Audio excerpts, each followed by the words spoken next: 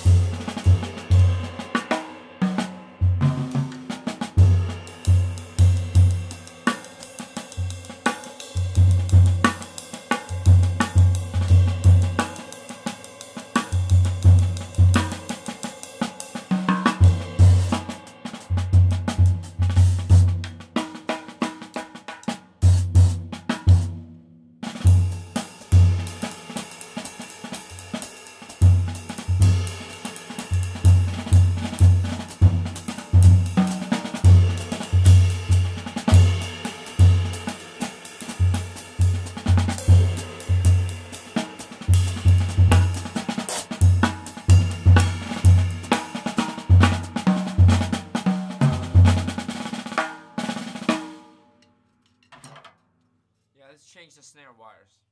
So yeah, I've switched the snare wires to this kind of a narrow one.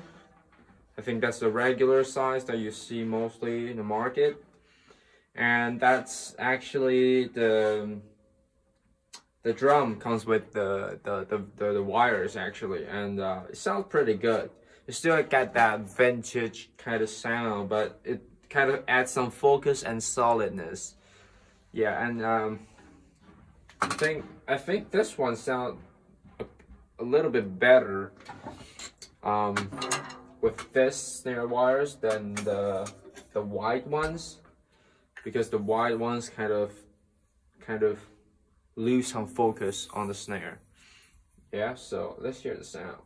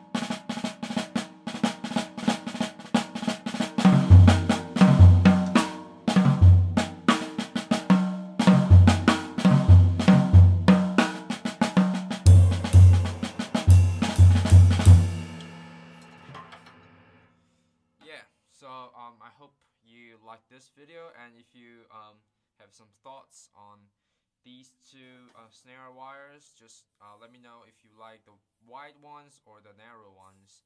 Okay, thanks for watching.